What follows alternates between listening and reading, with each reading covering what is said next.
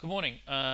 So in the next video of the series that I'm doing with the plant suite and advanced steel from our Tech Day roadshows, what you see on the screen here is a model from my counterpart Sam McAllister over in Sydney. So he's done this warehouse for me, and what we're going to show is me exporting this model from Revit into Advanced Steel, making some changes in the model and synchronizing those changes back.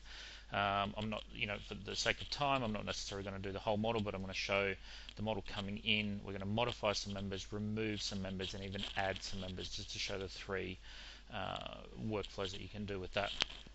So while you're inside Revit, to get the Advanced Steel extension, have a look at the top right of the Revit screen, and this is also in AutoCAD and in Inventor and any Autodesk products.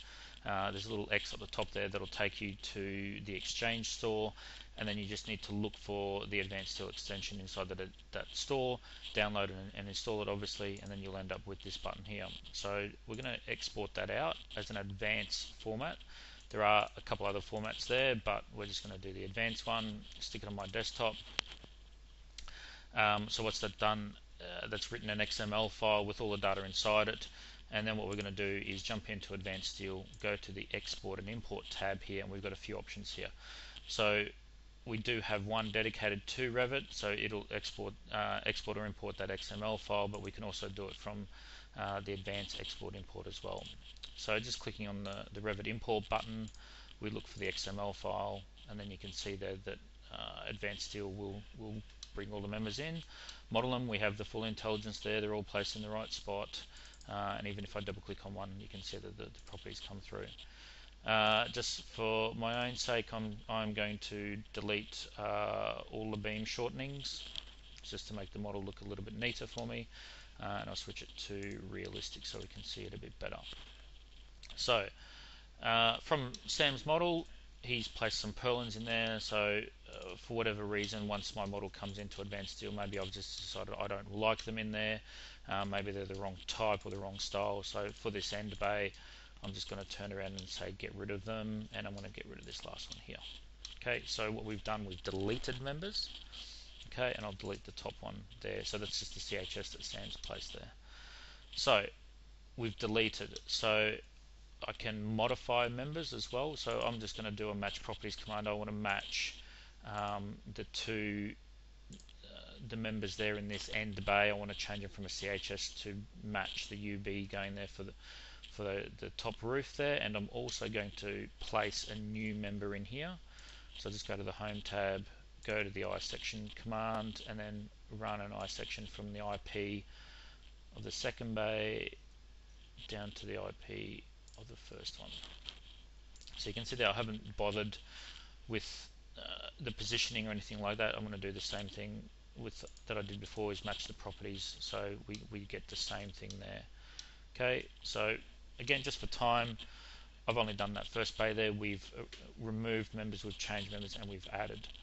So I'm just going to give this a quick numbering, and then I'm going to export this model back out. Oh, and I will actually save it first. So I'll save it to my desktop, Revit to Advanced Steel Workshop. So I've saved it, and then I'm going to export that file back out again.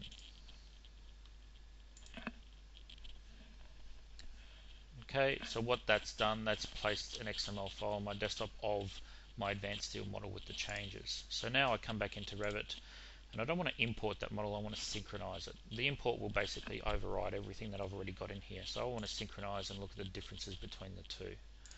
So I'm just going to load up that XML file.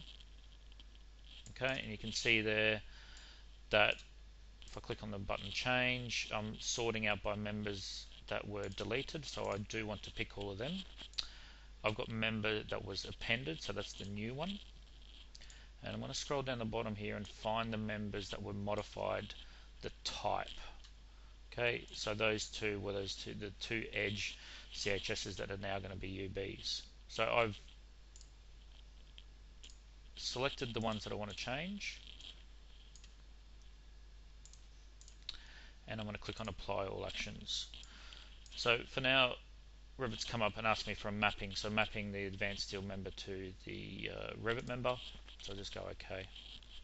And you'll see in the background there that the Revit model has changed. So we haven't bothered with any of the other members, but you can see here that we've got that new top member there, and then we've got the two edge ones, and we have deleted those purlins there.